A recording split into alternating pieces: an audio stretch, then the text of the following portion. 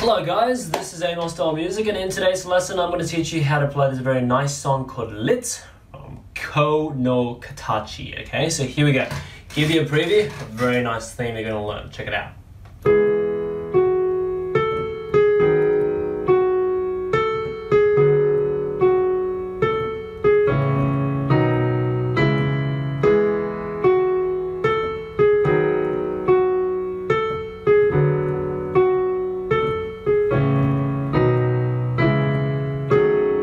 That's it. And you can actually repeat it with like a lot of like improvisations to make it very epic. You can be like,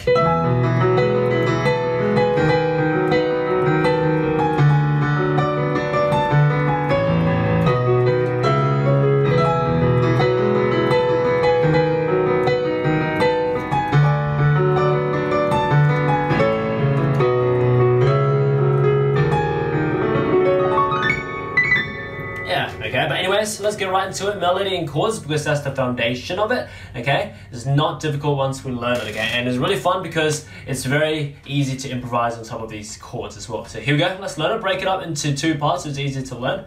Yeah, okay, actually you can say it's 4 parts, okay? 4 parts, okay? First part goes like this.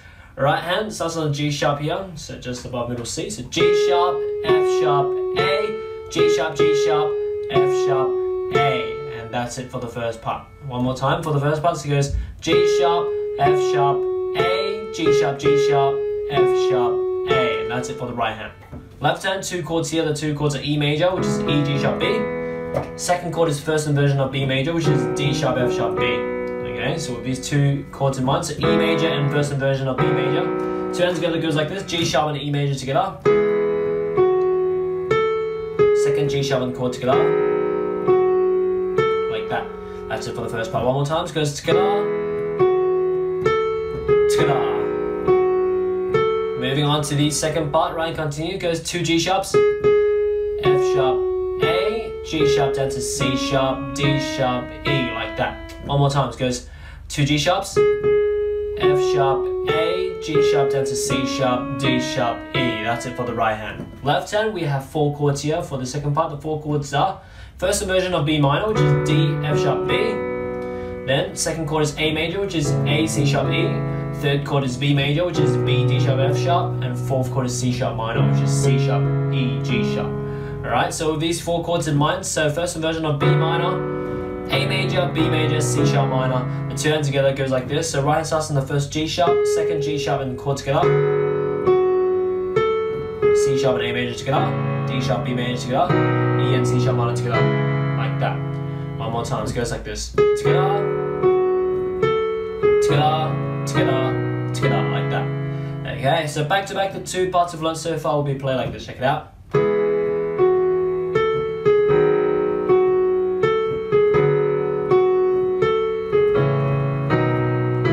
Like that, okay? And then the third part is actually exactly the same as the first part, so you just repeat it. And then the fourth and last part is actually nearly exactly the same as the second part. Everything is actually exactly the same, but we have an extra note on the right hand and an extra chord on the left hand. So same thing. Same, same, same, same. And then we add an extra right hand note up to the G sharp here, and then left hand is D sharp half diminished, which is D sharp, F sharp, A, C sharp as the chord, and you play it together like that. So check it out here, look at the notes right here. So left hand is D sharp, F sharp, A, C sharp, and the right hand is G sharp. So check it out. Okay, so that's that. Okay, can you see? So it's like da da da da da da da, and an extra note and chord. Yeah, so that's the 4th part.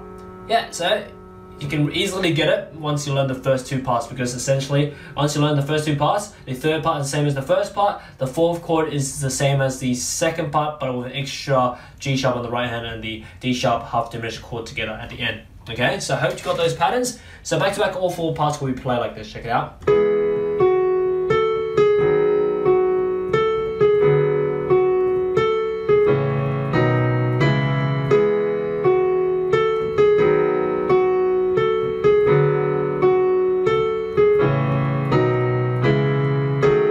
That's it, okay? Beautiful.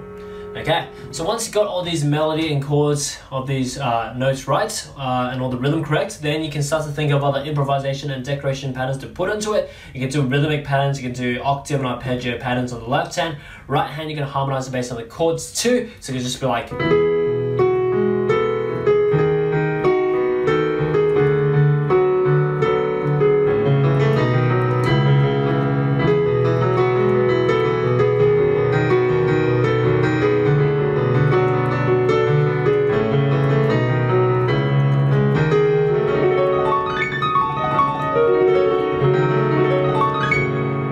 play around with it, it's pretty awesome. Okay, but anyway, that's pretty much it. It's a very nice theme for you to play. You can play it calmly, or you can play it really epic and grand by adding improvisation. It's really up to you. Have fun with it. It's not difficult. It's, like, you can do a lot of improvisations on it because it's not a very difficult chord pattern. Yeah, as for now, that's pretty much it. Hope you enjoyed this lesson. If you did, make sure to check out the rest of my channel because literally there are multiple thousands and thousands and thousands of these videos for you to enjoy and learn from. So most likely you can find your favorite song to learn and enjoy for yourself. Okay, also check out my website bestpianomethod.com, linked in the description below if you want to learn more piano from me, learn how to play by ear, improvise, read sheet music, play and sing, and a lot of other cool stuff. So make sure to check it out. Enjoy your time around my channel and see you next time. Thanks for watching.